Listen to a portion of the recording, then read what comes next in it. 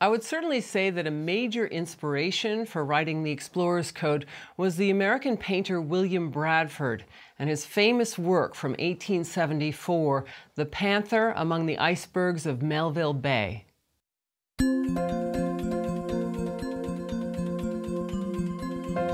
A painting by William Bradford is like stepping back in time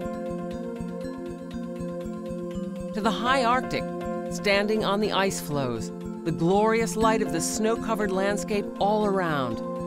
First, you are struck by the dramatic beauty, the fantastic twilight sky painted to depict the ending of polar day.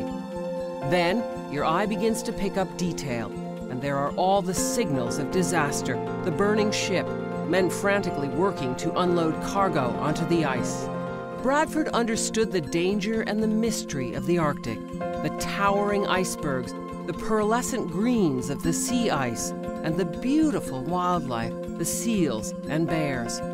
One of the great collections of Bradford paintings is in Massachusetts at the New Bedford Whaling Museum. They also have a copy of the extremely rare Bradford Folio, a bound collection of expedition photos and field notes entitled The Arctic Regions, published in England in 1873, the height of the Victorian era. It was a limited edition, meant to be displayed as a showpiece in a private library.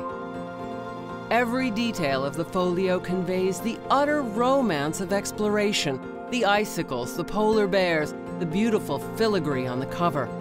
Because it is so rare and fragile, in the Explorer's Code, I describe the way they have to turn the pages, wearing white gloves, to keep the oils of their fingers away from the delicate paper.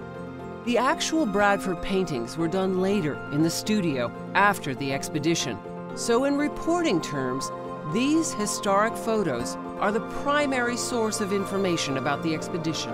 I'd have to say that William Bradford is a major muse for me in writing the Explorer's Code, and part of his vision is really what inspires me to go to the Arctic.